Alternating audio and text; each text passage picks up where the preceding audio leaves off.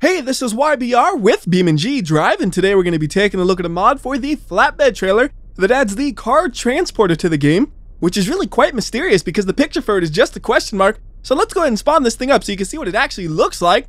And for the most part, it looks like a normal trailer that you would attach to a big rig, except it has this strange box next to it. So what's that about? Well, let me show you by swapping out my truck for a different car because I don't feel like driving a pickup truck at the moment. And then we're just going to drive right onto that platform. So normal Abishu Pessima, do a little bit of an e-brake maneuver right there to perfectly line it up so we just drive straight onto this. And then once we're on it, we're going to hit the parking brake, go back to the trailer, and you'll notice the trailer actually has some new buttons. It has two cargo door buttons, a lift vertical and a lift horizontal. So let me show you how these work. First, you're going to want to open the second cargo door, which is O in my case, and it opens a door right there. You didn't see that coming, did you?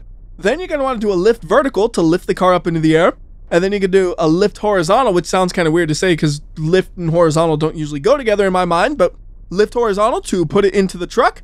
And once the car's in there, you can go ahead and get the car and drive it forward a few feet, and you can fit multiple cars into this thing super easily. So there's car number one. We're just going to go ahead and park it right there. And then we'll put in two more cars, so we'll get another Abishu Pessima. It's going to be the history of the Abishu Pessima. Then we have to go back to this, and we're going to actually have to open it up again, and you got to do it the reverse order of last time. If you don't do it in the exact correct order, things get really ugly. I'll show you what I mean later on, but for now, I'm trying not to break everything. That means you do horizontal, then you do vertical. So let's park this Pessima on this thing as well, and you'll notice you could actually go through the corners right there to make it a little easier to get onto it. And then we go to the trailer again. We're going to do the lift vertical, lift horizontal, and it is in there, and we should have enough room for one more car if we drive this thing as forward as we possibly can, which I will do. So just gonna bump it up against this other Abishu. Both the wheels are off, but it's just barely inside the platform. Let's see what actually happens here. So do the horizontal. All right, it stayed in. That's great. And then vertical. Then we gotta decide on the next car. So since these are all Abishus, why don't we do one more Abishu? We'll get an Abishu Miramar, and again, just a normal version. We'll park this thing in, same as we did with the last one. So nice and easy. There we go. And then up it goes. So make sure I do this right. Up first. And then actually it's going to hit the other car. So before we do anything here, we're going to back it up a tad. There, a little bit more. That should fit. So we go back over to here. And then we do the horizontal. And perfect fit. It got both the cars in there. So we can close the door, and now we just need to attach a trailer to this thing to actually drive it around. And I'm thinking we need a pretty beefy trailer here since that is 3 vehicles. So we'll get the beefiest one there is, the T75 long haul 5th wheel upfit. And all we gotta do is attach the trailer, and then we're driving 3 cars to whatever destination I please pretty easily. The hardest part is probably gonna be lining up the truck because I'm really bad at backing things up, but the trailer's not attached, so it shouldn't be that hard, right? Right, that was nice and easy, maybe a little bit more. Going, and there. So hit the attach trailer button, which is L. Trailer attaches, 3 cars are in. Let's see if they remain through WhyBeAre's amazing driving capabilities where we bounce the trailer all over the place. I figure we'll start off with just driving on a normal road, and then we'll try crashing all over the road, and if that still works, maybe we'll jump it off a cliff or something. That's the general plan right here. So first off, kind of cut that corner a little bit, try to get a little bit rough. Seems like the trailer does not care though. It is holding on perfectly fine, and we're about to reach 40 miles per hour, so we're getting up to speed. It's a big rig after all. It does not get up to speed fast, but it will get there eventually. Although, before that happens, I think we're going to be hitting some corners. Now, I got to think, what do I really want to do on these corners? The first one, I guess we'll do it normally, make sure they stay in a normal corner. And then after that, we'll start to go a little bit crazy with things. I'll try to beat up the thing while keeping it drivable. So right here, regular corner, 70 miles per hour. And then corner 2, we dive in like this and see if that makes the cars fall out at all. Looks like it didn't. My truck is going way up the road. Woo! All right, the truck still looks okay. So you know what? Let's try to tip it right here. We just got to do some real aggressive maneuvers. And tipping. Can we recover? Can we recover? Kind of. I'm a little bit off the road, unfortunately, but it's okay. All right, what else can we possibly do? We could just slam into the wall a little bit, see what happens. So just right into it, and not much. Like, I wanted to make sure my truck was still functional when I slammed into the wall, which kind of limited my attempts there, because the next thing we're going to do is jump and see what happens when we jump. This is going to be a little bit harder, though, because the truck is pulling hard to the left now. I'm trying just to keep it on the road, and it's just going left, left, left, left, left. All right, stay on the road. And then stay left right here so we can hit that jump, hopefully. Oh, no. There are too many rocks at the corner. I didn't realize it. Oh. I think the truck might be dead. Like, there are so many messages in the top left corner. There's my wheels just bouncing away. Yeah, I see you. Oh, okay. Yeah, you go ahead and jump off the cliff while I was the one who wanted to. You know what? I'm going to pull this truck off the cliff if I can. Come on, truck. Yep, that's the front of the truck. Okay, try again. Grab the truck. Come on. Up. That's the radiator, I think. Okay, try again. Apparently, the truck is so heavy, it won't even go. I'm pulling it as hard as I can. Nothing's happening. Maybe we need to pull it from a different spot. We'll try right here by the back of the truck and nothing. How about if we go the other direction? Yes. Yes. Yes. Finally, it's falling. Oh, come on. All right, we're going to just yank the truck, and hopefully the truck will yank the rest of it down. So there we go. And the truck just fell off. Okay, forget you, truck. I'm focused on this trailer now. We got to get this trailer to fall off. If I've done all this, it's going to fall. Let's go, trailer. The wheels are stuck. We got to try to grab by the wheel. Oh, we got it falling. We got it. Finally, it's falling. Okay. It popped open a little bit like it's trying to yell at me. Stop throwing me off of cliffs. I don't care what you guys say. Oh, and you can see in there the cars are all piled up. Wait, I only see 2 cars. Oh, there. You can just barely see the Miramar. It's all crunched up. Let me try to get a camera. There you go. There's the Miramar. Well, nothing else we could do here, so I'm going to reset everything and I'm going to drive the cars back into the truck off camera. Okay, everything is set up just the same as before, but the trailer door is open. So we're going to see if the car falls out, although the camera angle for this is going to be a little bit awkward because we got to keep it low enough where we can actually see under the little flap. And then we got to keep it zoomed out enough to see everything as well, so it doesn't really give me much room to align the camera where I can see how I'm driving as I just drive straight through the dirt. That was great. Alright, so let's see if we can do any hard corners. We got to go hard to the right to make it fall off. It's not going to do anything if we corner hard left because it's just going to push it into the wall. We need something that'll push it to the right, and I think I just popped a tire on the trailer. Thankfully, it has a billion tires back there. Shouldn't be a huge problem. In fact, it might be useful because it'll upset the balance, making it easier to swing this thing around. Strategic tire popping it is. Alright, so first real good right-hand corner. We're going to go hard. Yes! Haha! I also completely dislodged the trailer in the process, but we did get the car to fall out. Now, the better question is, can we get it to fall out without detaching the trailer in the process? Let's set everything back up and see what happens. Once again, setup is the same, so let's go ahead and get to driving. This time, we're going to go to the left, and after this, we're going to go to a different map. I probably should have done it before this one, but this is a really good area to try to get a car to fall out of the truck, it feels like, so I wanted to try it here, even though I've already gone this direction before. First thing we're going to do is just kind of get it in the dirt right there, see if that little bump would help at all, and it did not. And as you can tell, I'm pretty much just watching the cars in the rear and not my truck, because I am all over the place. And yes, it does look like there's a right turn eventually. No, you should not take it. That bridge is not a full bridge. It's actually broken in the middle, and there's no way you could go across it with this car. There is simply no way it will happen. So instead, we're gonna just go to the left, which is the same direction we went the first time, where I was driving all up the walls and stuff. This time, though, we gotta drive a little bit better, although I can still do this one pretty fast. Try to get that car to fly out. Now, the parking brakes are off on all the vehicles. I thought that might be the best to make it fall out, but I really don't know here. So that might be a good shot right there to get it to fall out. Yes! Haha! I got it to fall off in a very violent way, and this trailer should be fully functional. I even get to hit the car with my truck now. Come here. Come here. Gotcha. Nope. No, I didn't. No, I didn't. I just jackknifed. You win this round, car. You win this round, and I am really stuck. So I think the next thing I want to try to do is more like crash testing type stuff. So I'm going to go ahead and make my way over to the crash testing map, which is grid map, which I scrolled too far for. Now, remember earlier when I mentioned that the order that you do things is really important? Let me show you why I said that. So we're going to spawn up a trailer, we're going to open it up, and then we're going to put a truck in it. Nothing abnormal. Once the truck is in, that's where things start to get weird. So put it right on the platform, like so. Make sure it's on there properly. Good. Then we're going to go back to the truck. We're going to raise it. Oh, and it's starting to tip the truck a little bit. Look at that. I call it the truck, but it's just a trailer. Anyways, we put the truck into the trailer, and then we could do some dumb things. So what happens if we do a lift vertical while the truck is already in there? Haha! That happens. You actually lift the whole trailer, and you can almost drive through that gap, it looks like, doesn't it? Can we? Oh, yes, we can. Oh, now we can just cut the truck in half, looks like. All right, cut the truck. That's awesome. All right, can we get it out again? And then back to the ground so it's normal? Not quite. Oh, yes. Yes, we can. Now, can we get the truck back to the ground and then put it in there once again? Maybe. It's so damaged you can't actually because it's lifted up in the air. So we're going to just reset it so it's flat in the ground. And then we're going to park our truck on it and then bring it in once again. And then we're going to do things a little bit different. I think we overshot that just a tad. There we go. So bring it up and then bring it horizontal. And once the truck is in there, we're going to go and back it in. Ooh, it's starting to fall off though. Okay. Got to do a little bit of maneuvering to make sure it doesn't actually fall off of this thing. There we go. Good maneuvering, WhyBeAre. Thanks, WhyBeAre. And we're going to bring this thing out. Move the truck forward.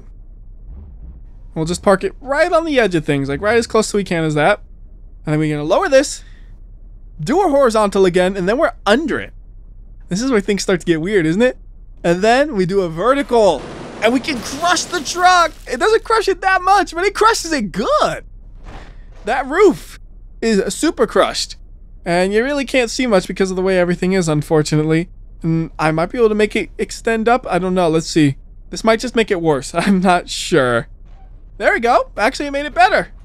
So you can actually see the truck, and we've completely detached the top of this thing.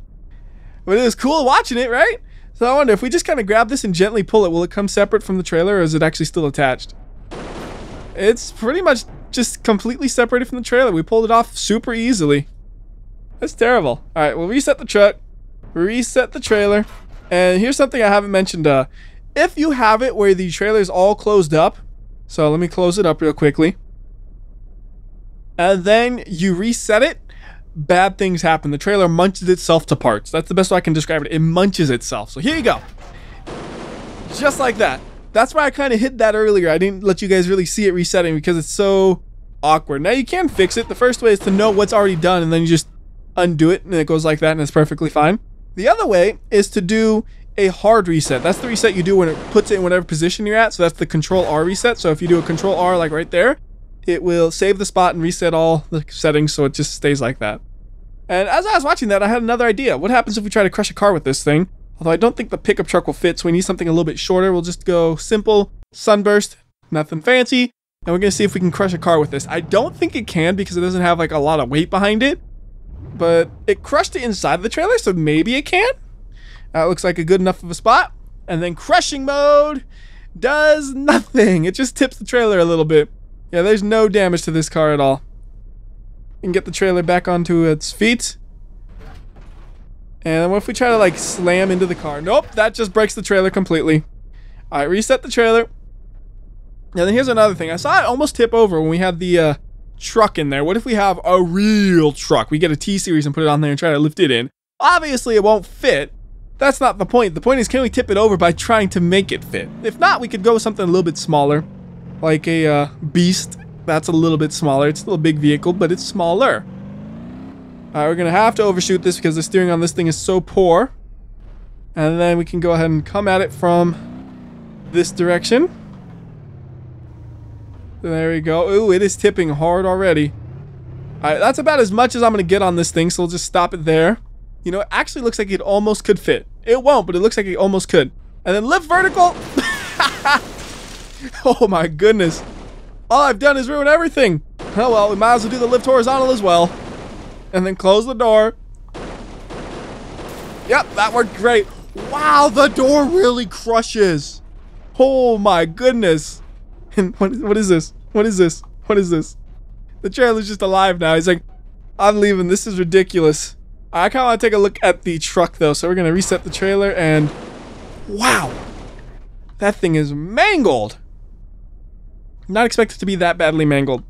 Alright, here's another dumb idea. Can we just use that as a crusher? So we need to get it on ground level. To do that, we're going to have to like remove the whole lower suspension section or the two. Oh, we can't remove it.